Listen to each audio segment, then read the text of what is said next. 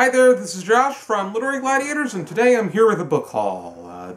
The books that I'm going to be talking about are those that I bought on my most recent trip to the Bookworm in Surf City, New Jersey. I'm happy that I made a visit again there because I am on really... Julie is such a great bookshop owner, and she has such a great and unique book collection at her store. And it always seems like there is a new batch coming in and all different kinds of books that you don't always see at other places. So I thought I would share with you what I got. I got 8 books, 4 nonfiction and 4 fiction. We're going to start with the nonfiction. The first one that I got is Pigtails, an Omnivore's Quest for Sustainable Meat by Barry Estabrook. And Barry Estabrook is a 3-time James Beard Award winner. He's written about the mistreatment of food or the product that is used to make food, whether it be plants like the tomatoes in Tomatoland or pigs in Pigtails. This has to do with the pork industry, the mistreatment of the pigs, and then also it talks about how you can properly slaughter the pigs and serve them in a humane kind of way. Humane in quotation marks, because this is the practice of killing an animal for food. Next book that I got is Poseidon's Steed, The Story of Seahorses from Myth to Reality by Ph.D. Helen Scales.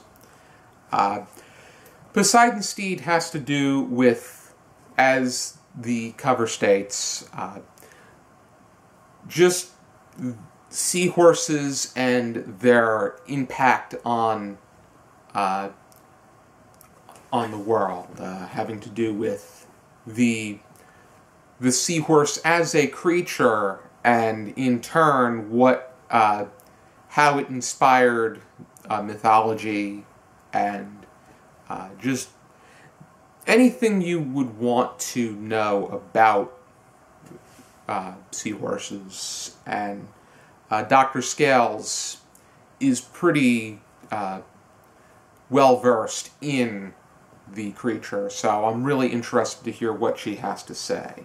I'm really getting into collecting books, micro-histories, or books about a particular species. I have 2 books about the octopus. I got something about lobster, tuna. I got Mark Kurlansky's cod. And so, something about seahorses should be right up my alley. Next one that I got is Walking the Bible, A Journey by Land Through the 5 Books of Moses by Bruce Feiler. And I just find it fascinating, anything having to do with the Bible and its place in history. So it's really interesting to see Feiler taking a trip out to areas that were mentioned through Moses' journey.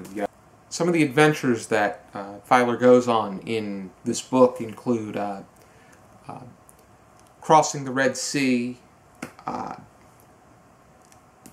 climbing Mount Sinai, and also touching the burning bush. So it's really, I'll be really interested to see how he went about doing this and what I get out of his experiences. I think that anything of this nature is bound to be fascinating. Next book that I got is something that had my attention for quite some time. I picked up a few other books pertaining to Supreme Court justices. So, Stephen Breyer's Making Our Democracy Work, A Judge's View, has caught my attention for quite some time, and I finally decided to pick it up. It will be really interesting to see what his perspective is on the justice's position in interpreting laws. Breyer was a Bill Clinton appointee, so some of his decisions I don't necessarily agree with. In particular, his stance on the Affordable Care Act. But my goal is just to be as objective as possible when it comes to anything political, and that includes Supreme Court justices.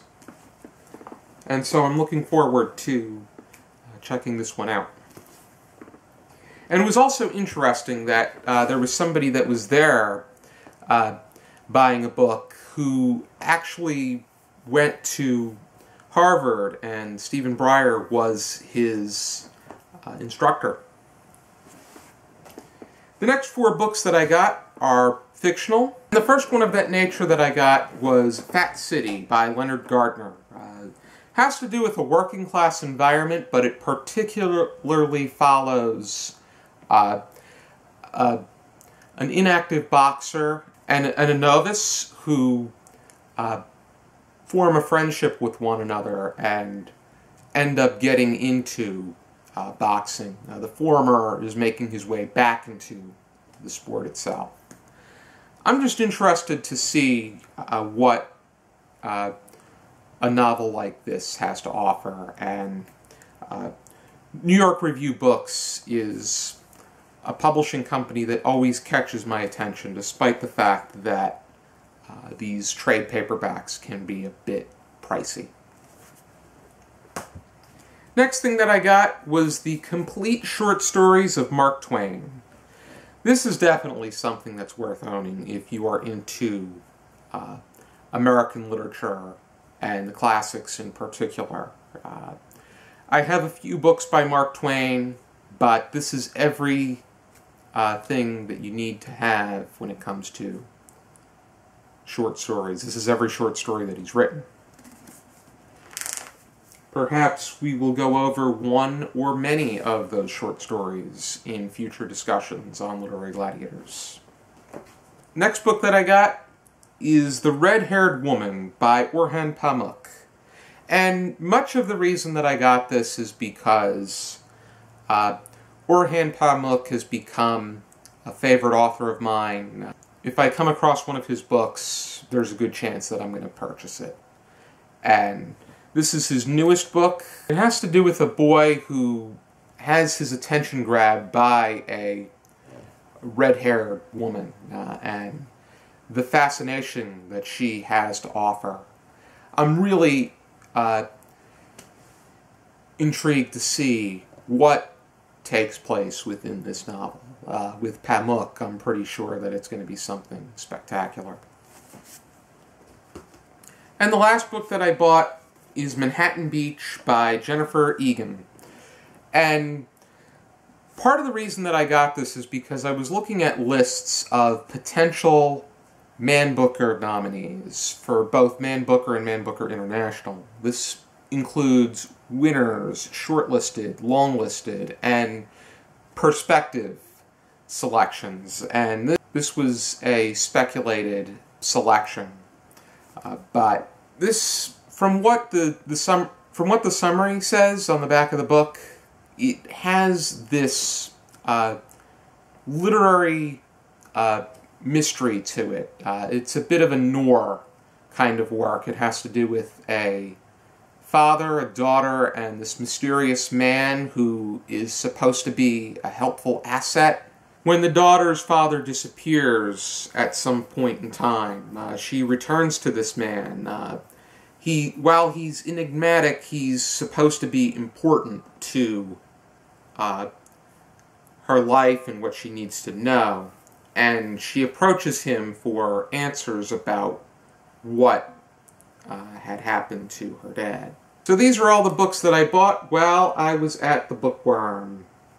I'm hoping to make at least one more visit during the summer, and They had so many things that I had to be smart and narrow it down a little bit, because I'm looking to read what I have right now, because there's a lot that I have to get to. But I think I had a really good trip to the Bookworm. I definitely want to go back. If you're visiting Long Beach Island at any point in time in New Jersey, I highly encourage you to visit the Bookworm in Surf City. Thank you for tuning into this video. I hope you check out some more videos from our channel, and for now, keep reading.